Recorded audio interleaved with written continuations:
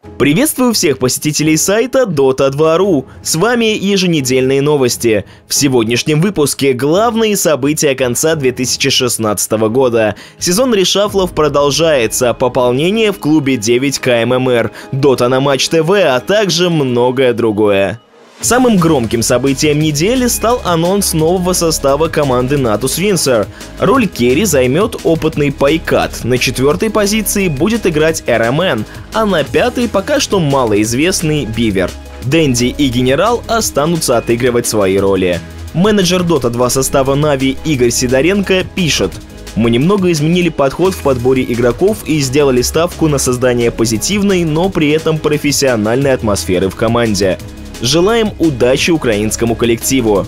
Сразу же после анонса нового состава Иван Факер-Демкин взял интервью у спортивного директора «Рожденных побеждать» Евгения Золотарева. Он рассказал о том, как отбирались кандидаты, формировании нового состава и о возможных перспективах Natus Windsor.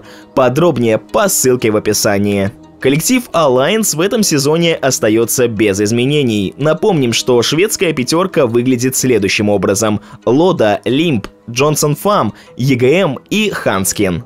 У других профессиональных коллективов ситуация несколько хуже. Мидер команды Execration Abed покинул свою команду, и Обзор также ушел из Escape Gaming. Впрочем, вскоре он присоединился к пока что безымянному коллективу, в состав которого помимо Ябзора вошли Фата, Форив, 343 и Фиро.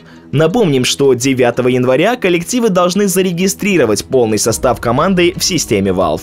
Также на этой неделе один из крупнейших спортивных клубов Греции, Панатинаикос, объявил, что создает команды в ряде киберспортивных дисциплин, в том числе в Доте 2. Кто будет выступать под их флагами, пока неизвестно. Будем следить за развитием событий. Буквально вчера вечером новый состав Team Spirit ответил на ряд вопросов комментатора Никиты Родионова. Ребята отметили, что первостепенной задачей команды является выход на мейджор в Киеве. Также Дакафобос рассказал о принципе формирования состава.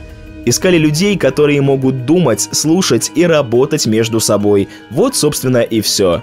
Александр отмечает, что команда не исключает вопрос привлечения тренера, и у них даже есть варианты. Полную версию интервью ищите по ссылке в описании. В конце 2016 года целых 2 игрока смогли достичь отметки в 9 КММР. Теперь этой цифрой могут похвастаться керри команды Friends Aloha Dance и мидер Alliance Limp.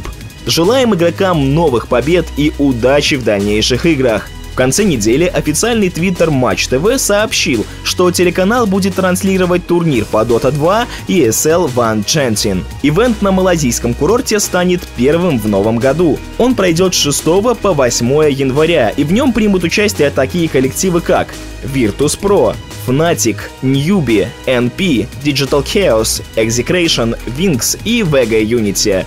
Будем болеть за наших соотечественников.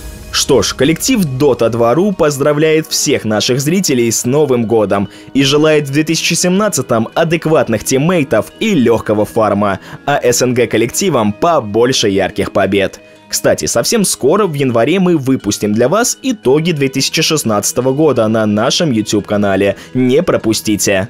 Это были новости Dota2.ru. Хотите больше подробнее и с картинками? Заходите на наш сайт, ставьте лайк и подписывайтесь на канал, чтобы быть в курсе всех киберспортивных событий.